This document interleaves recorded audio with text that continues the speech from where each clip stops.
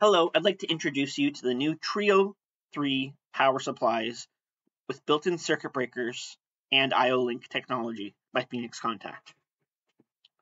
These are available in a 20 amp 24 volt with 8 circuit breakers and I/O link.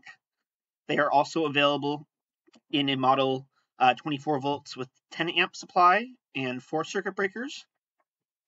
The circuit breakers can be set at a range between 1 and 10 amps, and they can be controlled by I/O link.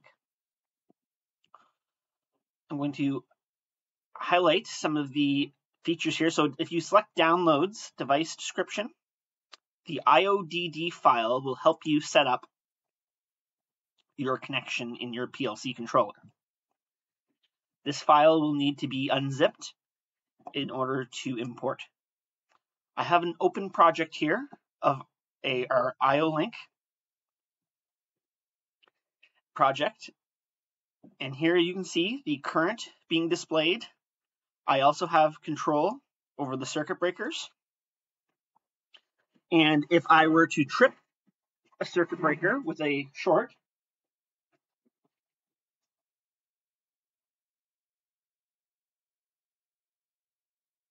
as you can see, there's a visual indication on the screen, as well as now letting me know that it is ready to be reset. I can reset the breaker, and it is now back on. This is all being controlled by I/O link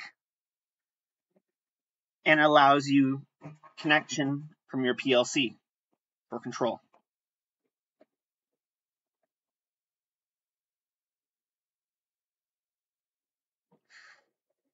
Here you can see when you've imported the IODD file, you'll have easy access to some of these variables, such as the enabling, the current readings, power supply readings. You can also have access using our watch windows to the entire input and output data range. In order to import an IODD file, select File, Import. You can select the IODD file.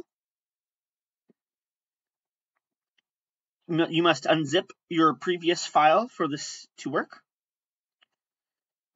We can select the now unzipped file.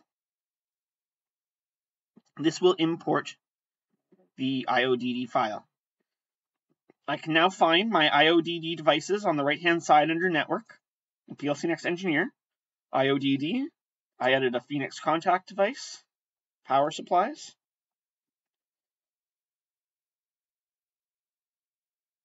And it's on the axle line F. I have both the 20 amp and the 10 amp version here. If I were to drag this into my I/O link card on my axle line Smart Elements, it will enter position number 4. If I go to Data List, I am now ready to add all of my different channel data and select the element that I wish that to represent. For more information, please contact your local Phoenix Contact. Thank you.